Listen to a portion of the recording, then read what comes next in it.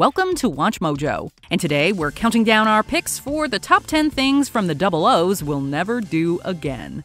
Like a fire, take control, burn down, hot topic. For this list, we're looking at trends from 2000 to 2009 that are now lost to the past. Which of these trends do you miss the most? Let us know in the comments. Number 10. Netflix DVDs.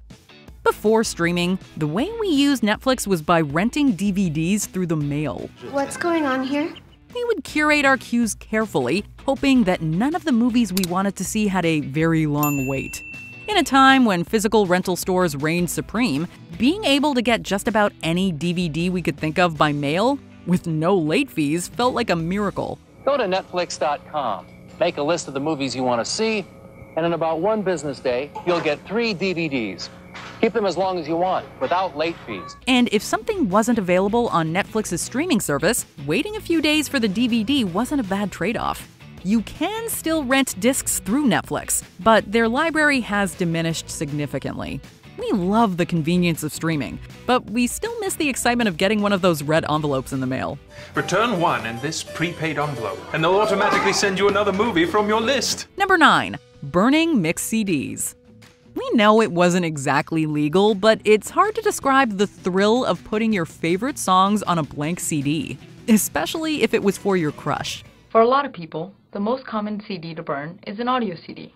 If you already have digital music on your computer, such as MP3 files and WMA files, you can use Windows Media Player to burn an audio CD that you can play on any CD player. The previous generation had to record songs off the radio, so this felt like we were truly in the future.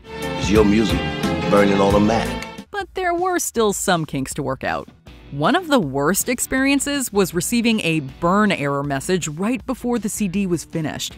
But if it all went well, these mixes soon became fixtures in our portable CD players and boomboxes. The Sony Sports Discman, tough enough to keep playing hit after hit. We don't know where they went, but they were arguably the best compilations ever made. Number 8. The Atkins Diet.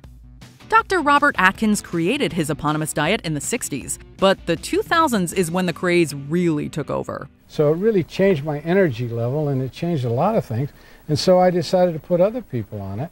And the rest is history. Some had the misconception that all you need to do on Atkins was avoid carbs and then you'd lose weight. But it required more discipline than simply eating bacon instead of bread. The hell is that, a baggie full of bacon? I'm on Atkins. What? Some followers were even restricting essential foods like certain vegetables because they had carbs. Numerous medical associations criticized the diet for its impracticality, and it's doubtful it can cause long-term weight loss. I'm doing Atkins. In the first 6 weeks, I lost 23 pounds. Then I went to 30 pounds I lost. And then Christmas came. And then I put on 5 pounds. It happens. But let me tell you, I am now back in my jeans. If you're looking to lose weight for good, it's going to take more than a fad diet. Number 7. Using LimeWire. To find songs for our mixed CDs, we had to rely on peer-to-peer file sharing services such as LimeWire. The software itself was a Java application that you simply downloaded for free from LimeWire.com. There was also a paid version called LimeWire Pro that promised faster speeds and better search results, but most people just went with the free basic version. But even though we were getting these songs for free, it wasn't always a cakewalk. Sometimes we'd find the song we want, but it was a low-quality version taken from the radio. Other times, the song would be completely mislabeled, and we were led to believe that Bob Marley wrote Don't Worry, Be Happy rather than Bobby McFerrin. Don't worry, be happy. And then there was the possibility of downloading a virus to the family computer. Damn LimeWire. The generation growing up on Spotify doesn't know how easy they have it.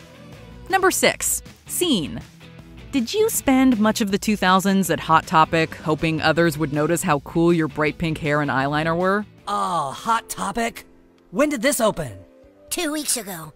It used to be a banana republic. Of course. Freaking Hot Topic. That explains everything. If so, you probably considered yourself a scene kid. Like many other youth-led subcultures, Scene thrived on defiance of the status quo, even if it meant trying to fit in with countless other Scene kids. Music was another core part of Scene identity. with emo and pop-punk bands like My Chemical Romance and Paramore making so many young millennials feel heard.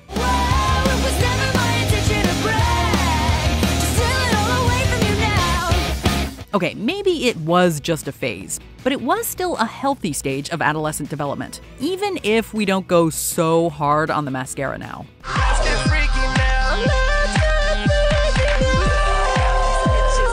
Number 5. Playing Minesweeper. Parents won't buy you a PlayStation or Xbox? Well, there are still plenty of other ways to be a gamer, like playing Minesweeper, for instance. And there are 10 mines in it. And what your goal is to do is to cover up those mines and basically not lose. If your computer had Windows, then you probably remember many rainy afternoons of clicking on squares trying not to get blown up, figuratively speaking. At first, we would just click around randomly, but we eventually started using our critical thinking skills. Of course, sometimes we had to guess and it would backfire.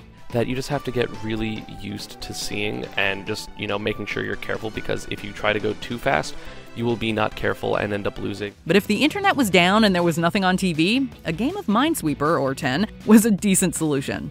You can still download the app on your phone, but in such a competitive market for mobile gaming, Minesweeper will always feel retro. Where's a Minesweeper? I can play for days. Once you see my sweet moves, you're gonna stay amazed. My fingers moving so fast, I'll set the place ablaze. Number 4. iPods. Want to feel old?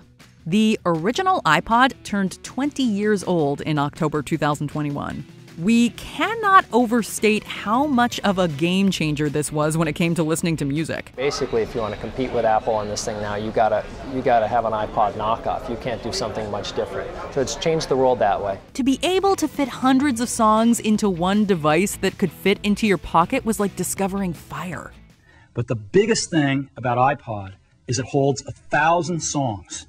Now, this is a quantum leap because for most people, it's their entire music library. Sure, it was a bit clunkier than later models and you couldn't make phone calls or surf the web on it, but that didn't matter when you were able to soundtrack your life like never before.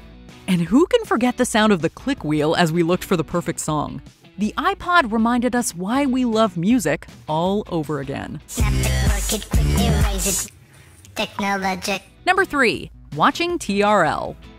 Appointment viewing has changed a lot since the 2000s. Now we're binge-watching thought-provoking shows like Squid Game, but back in the day, we raced home to see brief snippets of music videos play while a studio audience screamed. And I'm joined now by the one and only Britney Spears. MTV's Total Request Live, or TRL, was a daily countdown show where the top 10 most requested videos of each day were played. Plus, all the hottest celebrities came to promote their new releases. Mariah Carey! You gotta be kidding me. Ice cream truck! And who didn't love watching when they left the studio for spring break and summer episodes? We always dreamed of making it to Times Square to be in the audience, but at least we did our part to vote our favorite videos to the top.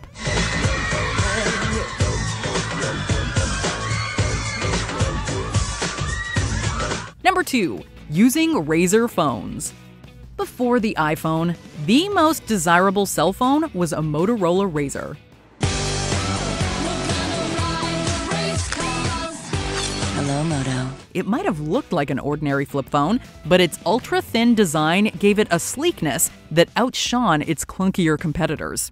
And it wasn't just looks. The Razr was also ahead of the curve when it came to front-facing cameras. The line between form and function just became razor thin.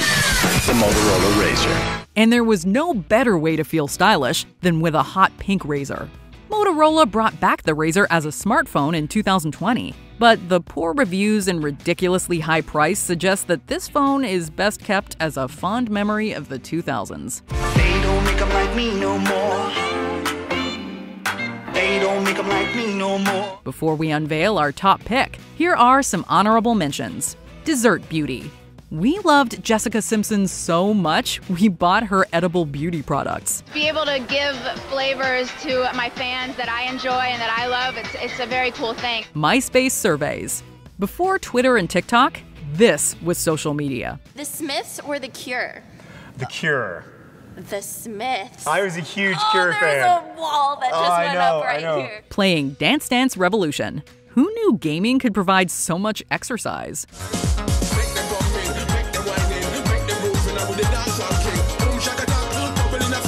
Before we continue, be sure to subscribe to our channel and ring the bell to get notified about our latest videos. You have the option to be notified for occasional videos or all of them. If you're on your phone, make sure you go into your settings and switch on notifications.